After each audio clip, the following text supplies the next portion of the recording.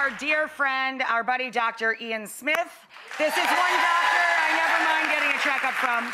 But today we have a really important message. We're going to talk about lung health. The average person takes over 20,000 breaths in just one day. And I think we all take that largely for granted. But imagine not being able to breathe if breathing was literally a burden to you. Today, we are teaming up with our friends from the CDC, the Centers for Disease Control and Prevention, to talk about something we take for granted too often, our lung health. We're gonna show you guys everything you need to know, from better breathing to hopefully quitting smoking if you still do. Absolutely. Right? You know, and I gotta tell you, this is a very personal segment for me. My grandmother had lung cancer and died.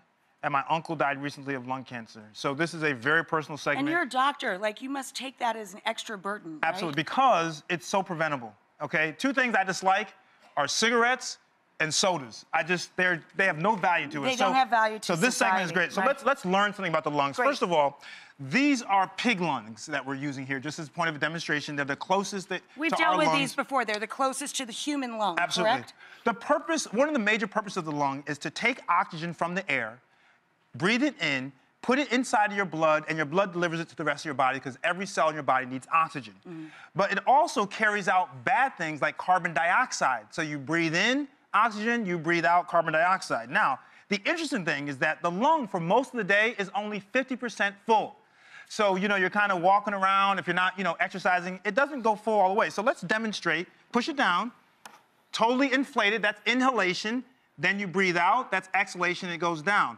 Now, typically, the lung is only full when you're doing deep breathing or you're exercising because you're gasping for breath. Most of the time, it's half full. But if you're working out, they Oh, fill absolutely. up as much as they can. You need to have it. You The need capacity, to have it. right. Exactly. Now, the other thing that is important is that for good lung health, okay, there are three things that you can do, okay? The first thing is regular exercise, very important to keep moving. The next thing is hydration. So the hydration is important because your lung inside, the mucosal lining needs to be moist. So it helps your lung health. The last thing is posture, actually.